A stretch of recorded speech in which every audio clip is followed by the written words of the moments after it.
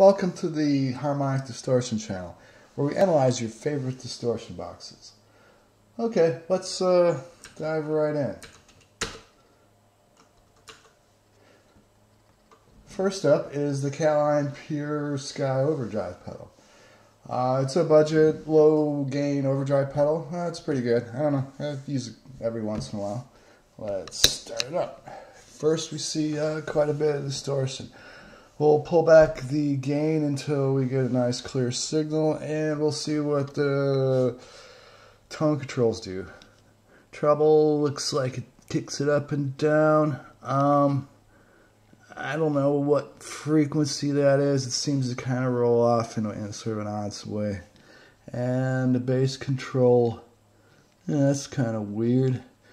It's more of a mid control. It could be pre-distortion. I don't know. We'll figure that out later. Gain up. Alright, let's set some levels. Make sure everything's okay. And we'll switch over to sine wave and see what that kind of gives us. Alright, let's see what sine wave we get today in the random sine wave test. It looks like we get 530.27 hertz. Okay. So you can see as we throw the gain up on the green channel, it's basically the distortion box channel.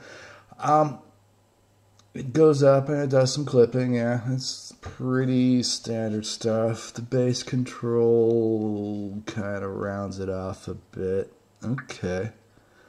It's a lot less distortion, a lot less harmonics in that one. And the treble usually just makes it a little bit sharper.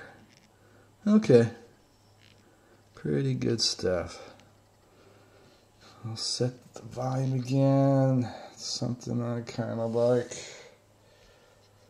And first I'm going to balance out this thing so I can get a little better signal here.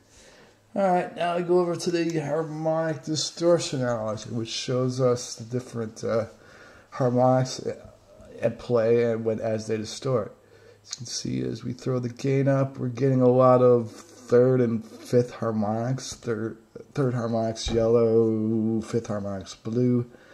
Odd harmonic, even harmonics don't seem to be going in too much. That's usually because of symmetrical clipping.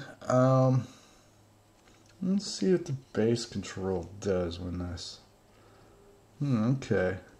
Looks like the bass control is pre-distortion. As you can see, as I roll up distortion, it just only affects the high frequencies until it gets louder. So, yeah. So, bass is pre-distortion, so if you want to tighten up your sound on this pedal a little bit, pull the bass down a little bit. Treble's usually after distortion, and yeah, that's what it looks like here too. Alright, I guess it's time to switch over to browser mode. Okay, the Caline Pure Sky. Looks. If you want to hear how it sounds, there's plenty of videos of it over here. Apparently it looks like an MXR Timmy clone. Okay. Pretty budget. Go to the shopping channel. Alright. $22 used. $20 from AliExpress, or $30 around there for everybody else. Alright, that's a pretty budget pedal. Yeah, Caline stuff, I never really had any issues with it. They seem pretty durable and stuff, so I don't know. No issues there.